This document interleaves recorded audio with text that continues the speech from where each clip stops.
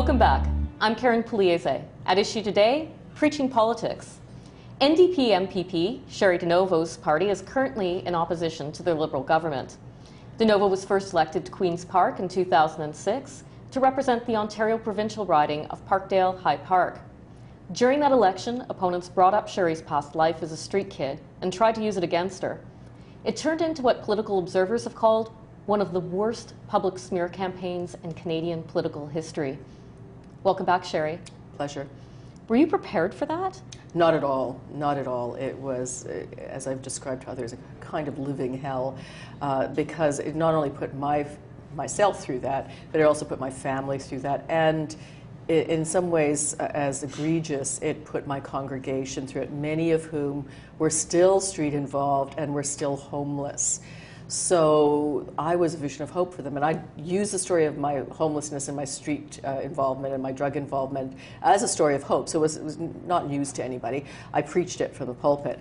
But what it said to them is, you'll never escape your past, is that you'll never move on from here. And so that was the worst part of it for me.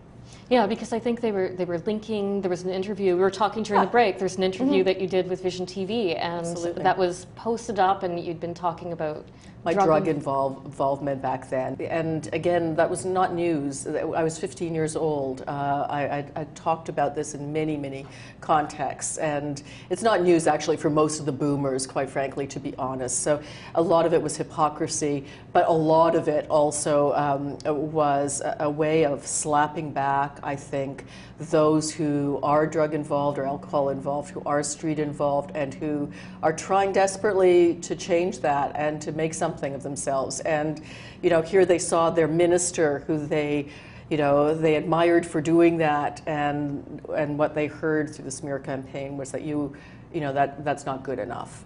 It doesn't matter how many degrees you've got. It doesn't matter what you've done in your life post then. This will continue to define you forever. So, I mean, that was very sad. Well, do you regret being so open about your past? No. I mean, I never regret telling the truth. I don't regret telling the truth because the reality is that the truth will find you if you don't tell it anyway. And I find it incredibly hypocritical of those, and it was pointed out to be so, that many of those who use this against me had also used drugs, had also been drug involved. They may not have been homeless, but I mean, this is not an unstandard boomer story of somebody who lived through the 60s and the early 70s. So I'm quite happy to be the spokesperson for those who are either afraid or intimidated about telling the truth. But I think one of the first things anybody learns who's been through a 12-step program or anything else is the first thing you do is you tell the truth.